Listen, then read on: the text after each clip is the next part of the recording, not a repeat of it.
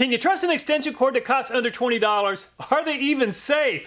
Or should you spend more than 4 times as much for the most expensive brand that we'll be testing? Well, let's get the testing underway and let's find out. We'll see which extension cord takes the most force to separate the cord from the plug. Then we'll see which cord has the most abrasion-resistant jacket. We'll see which extension cord has the strongest blades. Finally, we'll test the extension cords for voltage drop. When it comes to extension cords, the larger the number, the smaller the wire. So a 10-gauge wire can handle a lot more current compared to a 16-gauge. At a price of only $17, the least expensive brand we'll be testing is made by Project Source. Most of the extension cords we'll be testing are 14-gauge, but the Project Source is 16. All the cords we'll be testing are 50 feet in length, 13 amps up to 1,625 watts. Instead of using a solid piece of metal, the blades on the Project Source appear to be made of a thin piece of metal folded over. The Project Source brand is made in Thailand. The Project Source weighs 1,490 grams. I've had several extension cord blades fail from getting bent, and the Project Source folded over with only 9.5 pounds of pressure. The folded blade design just doesn't offer very much strength. At a price of $20, the second least expensive brand we'll be testing is made by Vanguard and sold at Harbor Freight. Like most of the other brands, the Vanguard is a 14-gauge wire and 50 feet in length. It's designed for 15 amps or 1,875 watts at 50 feet. It claims their cord is rated for hard service. Unlike the Project Source, the blades in the Vanguard are made of a solid piece of metal. The Vanguard is made in China. The 14-gauge Vanguard weighs 1,962 grams. And the Harbor Freight Vanguard performed very well at just over 14 kilograms or 30 pounds. At a price of $26 is this Woods brand. The Woods is an outdoor heavy-duty extension cord. Features reinforced extension cord blades to prevent accidental bending or breaking. We're going to test that. Remains flexible in all temperatures. We're going to test that. It claims to be oil and chemical resistant. The Woods brand is made in Vietnam. And the Woods cord is the heaviest yet at 2,076 grams. And the Woods just couldn't keep up with the Vanguard, folding at 9.4 kilograms or almost 21 pounds.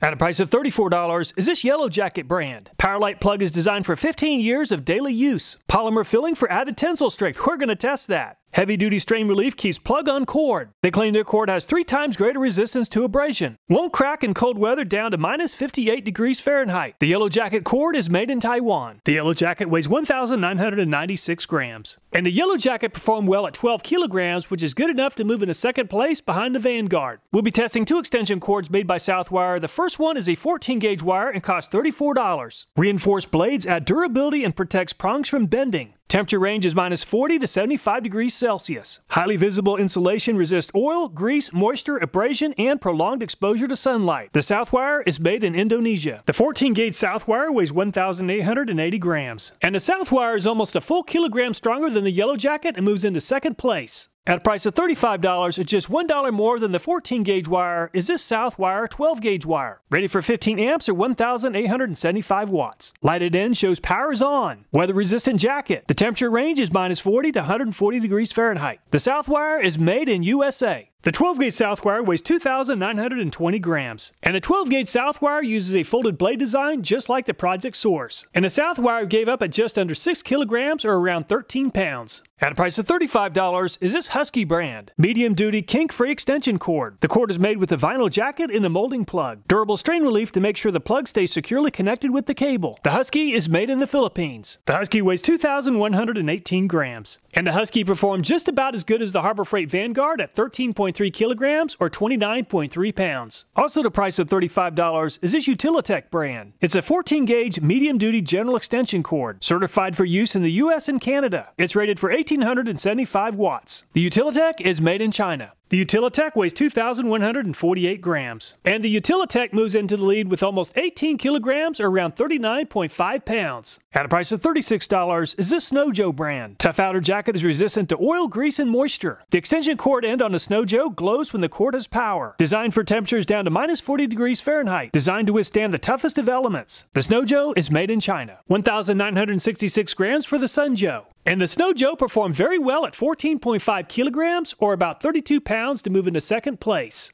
At a price of $40 is this Flexzilla brand. Extreme all-weather flexibility. It's rated for minus 58 to 140 degrees Fahrenheit. Abrasion and corrosion resistant. Glow-in-the-dark stripe and power indicator light. The Flexzilla is made in Taiwan. 2,046 grams for the Flexzilla. And there's no flexing with the Flexzilla at 12.5 kilograms or around 27.5 pounds. Also at a price of $40 is this Bergen Industries brand. It claims to be super flexible, designed to withstand everyday use in agricultural applications. Molded plug-in connector ends with a chemical-resistant vinyl jacket. The Bergen Industries is made in China. 2,010 grams for the Bergen. And the Bergen Industries moves into the lead with a very impressive 18.7 kilograms or just over 41 pounds. At a price of $45 is this GoGreeen brand. Indicator plug glows when the cord has power. Stays flexible down to minus 94 degrees Fahrenheit. It claims to be abrasion and UV resistant. The GoGreeen brand is made in China. 1,934 grams for the GoGreeen. And the GoGreeen performed very well and moves into third place at 17.1 kilograms. At a price of $53 is this US Wire brand. Each individually insulated conductor is surrounded by a specially formulated SJTW vinyl outer jacket, resistant to abrasion and deterioration from moisture and sunlight. Medium duty with medium flexibility. The US Wire brand is made in USA. 2,174 grams for the US Wire. The US Wire uses the same folded blade design as the 12-gauge Southwire and a 16-gauge Project Source. And the US Wire threw in the towel at 4.7 kilograms or just over 10 pounds. We'll also be testing a second extension cord made by US Wire, which costs $74. Extreme all-weather extension cord. Minus 94 degrees Fahrenheit all the way up to 221 degrees. When a cord has power, the end has a red glow that's easily seen in day or night. Constructed of 100% thermoplastic elastomer. The US Wire is made in USA. 1,842 grams for the US Wire. And the US Wire Extreme did extremely well at 21 kilograms and take the lead from the Bergen Industries. Very impressive. And the most expensive brand we'll be testing at $88 is made by Yellow Jacket. Definitely not an apples to apples comparison, as this is a 10-gauge wire designed for up to 20 amps. Heavy-duty strain relief keeps plug-on cord. 3 times greater resistance to abrasion. It claims to be 30 to 50% more flexible than orange cords. Polymer filling for added tensile strength. The Yellow Jacket is made in Taiwan. And the 10-gauge Yellow Jacket performed well at 14.5 kilograms. There's a huge difference in extension cord blade strength, and the US Wire Extreme came out on top at 46.4 pounds. Bergen Industries performed well at 41.3,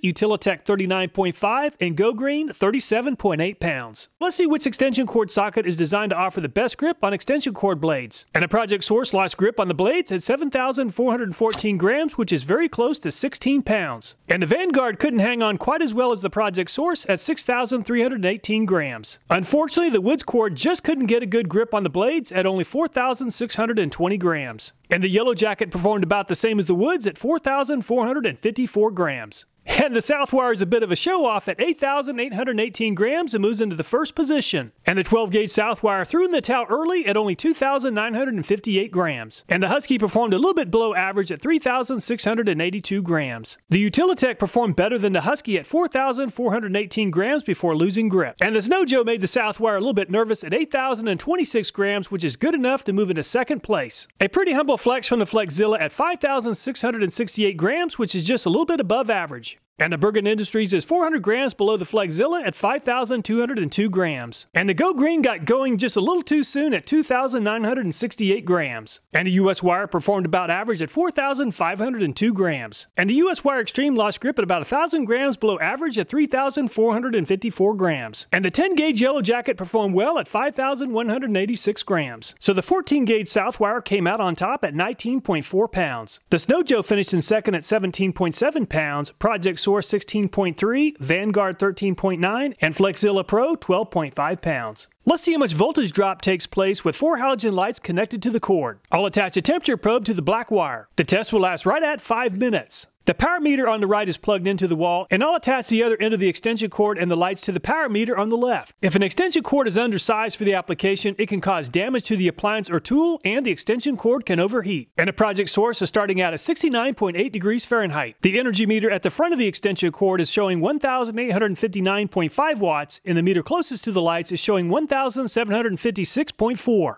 So over 100 watts of energy is converting to heat in the extension cord instead of making it to the lights. After about 5 minutes, voltage at the front of the extension cord is showing 124.2 volts and 117.2 closest to the lights. So that's a 7-volt drop. And the temperature of the cord is 102.8 degrees Fahrenheit, which is about a 33-degree increase. Let's compare the 14-gauge Vanguard to the 12-gauge Southwire. After 5 minutes, the 14-gauge Vanguard only experienced a 4.47 volt drop compared to almost 7 volts for the Project Source. The wire temperature experienced an 11.7 degree increase compared to 33 degrees for the Project Source, which is a 16-gauge wire. So the size of the larger wire makes a huge difference. And the 12-gauge Southwire only has a voltage drop of 2.85 volts, which is around 2 volts better than the 14-gauge wires. And the Southwire's temperature only increased by 1.9 degrees. And the 10-gauge Yellow Jacket only experienced a voltage drop of 1.94 volts. And the wire temperature remained very cool. Wire size makes a huge difference as a 10-gauge Yellow Jacket experienced a 1.91 volt drop. The 12-gauge Southwire's voltage dropped by 2.85 volts. This is a 14-gauge wire showdown, and the US wire came out on top with a voltage drop of 4.36. Utilitech performed well at 4.4, Snow Joe 4.44, and Yellow Jacket 4.45. Project Source is a 16-gauge wire and definitely in a different class compared to the 14-gauge wires. Let's see how much force it takes to separate the plug from the cord. And the 16-gauge Project Source cord broke before the plug-in separated at 190 pounds. So that's a very well attached cord end.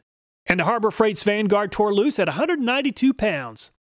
Let's go ahead and test the tensile strength of the extension cord. And the 14-gauge Vanguard cord made it to 321 pounds before the wires began breaking. And the Woods moves in the first place over the Vanguard at 236 pounds before the extension cord end came loose. And the Woods has a little bit better tensile strength than the Harbor Freight Vanguard at 334 pounds. The Yellow Jacket claims to have a polymer filling for added tensile strength, and the Yellow Jacket moves into the lead over the Woods with a very impressive 319 pounds before the extension cord end came loose.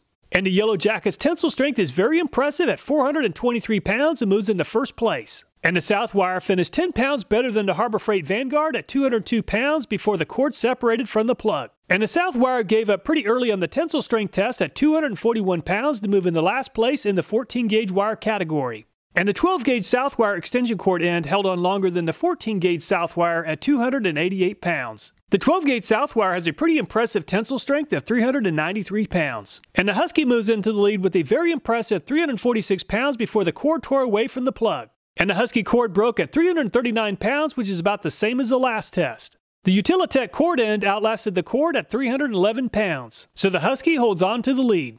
Just like the Utilitech cord, the Snow Joe end outlasted the cord. 278 pounds of tensile strength for the Snow Joe. And the Flexzilla made it to 257 pounds before the cord broke away from the cord end. And the Flexzilla couldn't quite make it to 300 pounds of tensile strength. 291 pounds.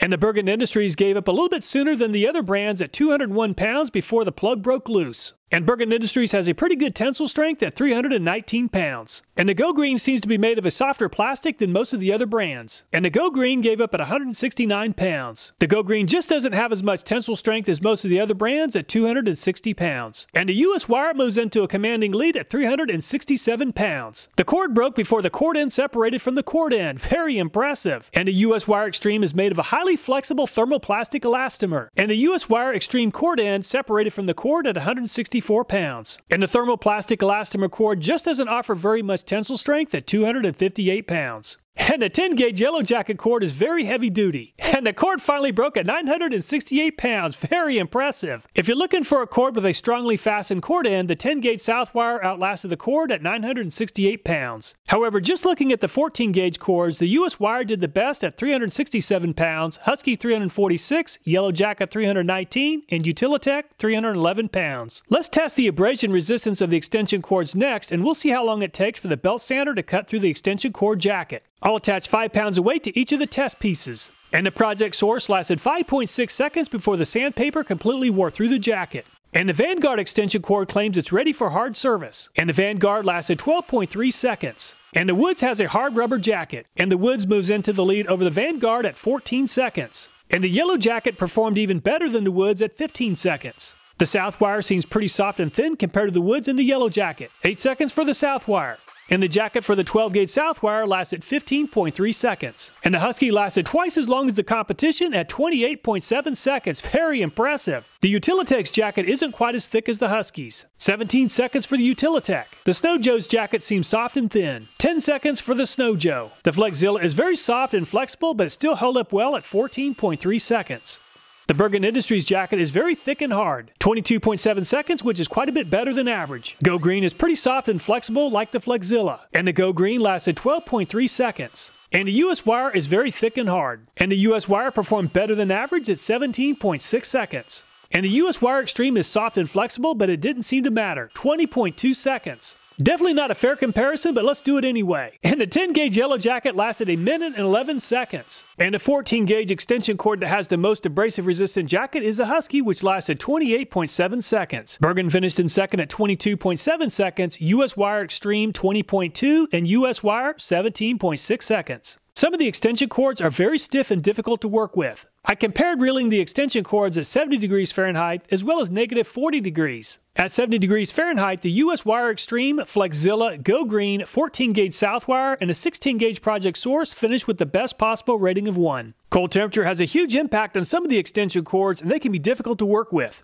Another problem is that they don't lay flat, creating a tripping hazard. At minus 40 degrees Fahrenheit, the US Wire Extreme did by far the best and was very easy to work with. The other brands were considerably stiffer and more difficult to work with. All the extension cord jackets held up to the extreme cold except for the yellow jacket, which experienced a crack. Providing a rating is subjective, but at minus 40 degrees Fahrenheit, the US Wire Extreme did by far the best with the rating of 1. Southwire, Flexzilla, and GoGreeen all finished in a distant second with the rating of 3. I tested the extension cords for puncture resistance, and the US Wire performed extremely well at 3,268 grams to puncture the jacket. Husky finished in second at 1,989 grams, Flexzilla 1,788, and Yellow Jacket 1,599 grams. Just looking at average finish ranking, US Wire came out on top with an average finish ranking of 4. Bergen Industries averaged 4.4, Utilitech 4.7, Husky 4.8, and Flexzilla Pro 5.1. Since none of the extension cords performed perfectly in all categories, just looking at how extension cords ranked in performance only probably isn't the best way to look at things. Converting performance values into an A through F grade is very subjective. However, an A through F grade makes figuring out which extension cords have all the necessary qualities a lot easier. If you're looking for an extension cord that's easy to manage in cold weather, the US Wire Extreme seems to be the best choice. If you're looking for a rugged extension cord that can handle tough daily use, the Bergen Industries performed extremely well. Finally, if it's all about value, the Harbor Freight Vanguard, which is priced at around $20, works very well for light duty use. I don't say it enough, so I just want to say thank you very much for all the support you offer the channel.